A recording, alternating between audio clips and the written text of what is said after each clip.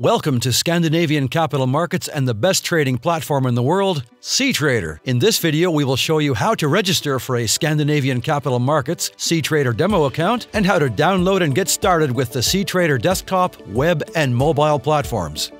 Simply click the Open Demo account on the Scandinavian Capital Markets website and follow the instructions by entering your name, email address, phone number, and country of residence.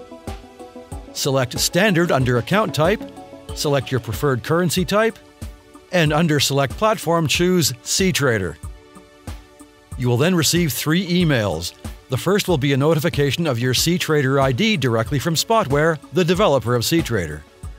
Click Confirm cTrader ID and you will be directed to a web page where you will enter your new password. The second email will confirm your Scandinavian Capital Markets trading account number and show you an overview of just some of the options available to you as a cTrader user. The third email, welcoming you to Scandinavian Capital Markets, provides you with your account number, platform password, and the cTrader desktop download link for Windows. Click the link and cTrader will automatically download and install itself. You will be asked to log in with your email address and password, after which cTrader will be ready to run. As another option, you may also trade with cTrader Web by using the URL ct.scandinavianmarkets.com and by logging in with the same email and password. You may now access your account on any web browser anywhere in the world with the same features and more as your desktop version.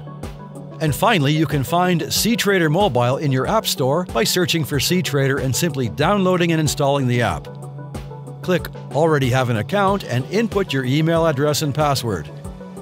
You are now ready to trade or simply monitor your positions on cTrader Mobile. This has been a brief overview of how to get started on Scandinavian Capital Markets cTrader platforms.